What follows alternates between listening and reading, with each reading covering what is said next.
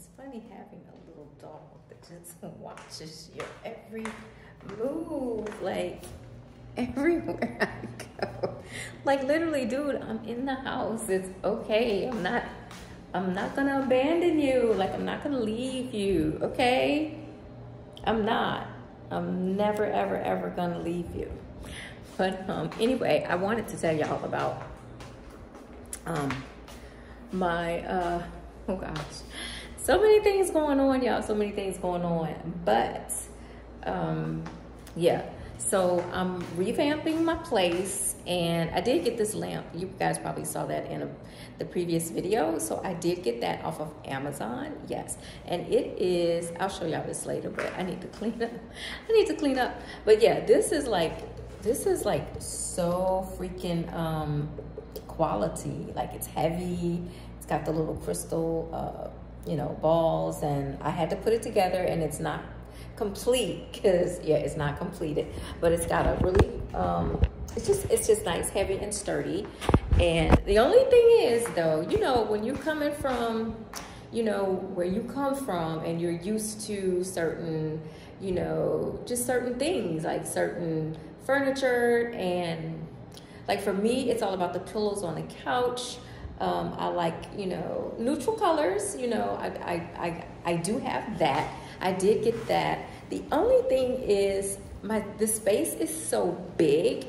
So even you guys probably hear like an echo, and I need to really fill F-I-L-L, not feel it in, like, and it's driving me crazy because the other thing that happens is when you, well, at least here, and I'm sure this happens other places, so they kind of sum you up. Especially, okay, like, well, I don't know what apartments do, but yeah, so anyway, let me say this. So they kind of like sum you up. They get an idea, you know, of who you are, you know, where you're from, is it you, or are you by yourself, you know, things like that. And because these folks were like so impressed with the fact that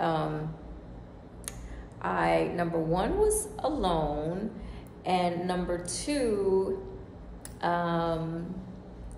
know, just my attributes. Not saying that I'm all that, but people have a misconception. You know, they have an idea of what certain people should look like, sound like, and things like that. So I picked up on that vibe, and because it's me and Kenny, you know, I'm feeling like they felt like, you know, well, you know, she don't need a lot, which is true. I'm only here technically for, you know, 6 months, maybe 12, and no, I don't need a lot. However, you know, it's just certain things that you want. Like if you like, I don't know how to say it because I don't want to be offensive, but I mean, I don't want to offend, yeah, how do I say this?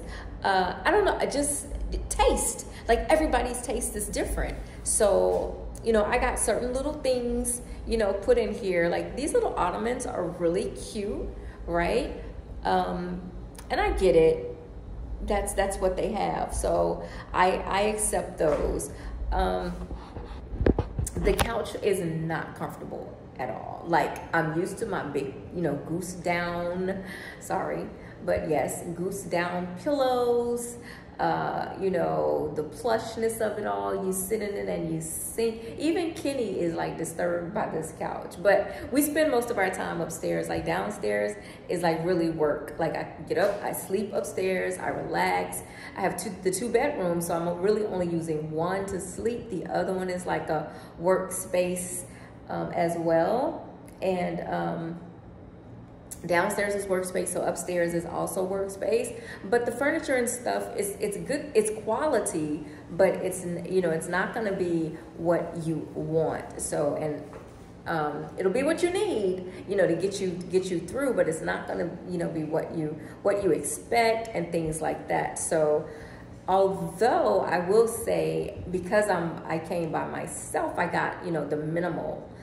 I did see another apartment or one of these townhomes when they moved out. Yes, I made it my business to go inside and see what it was like, because when you do leave, they will leave the furniture in for the next person to say, okay, here you go. You know, it's a furnished apartment, a townhome, house, whatever, and they call everything out here houses.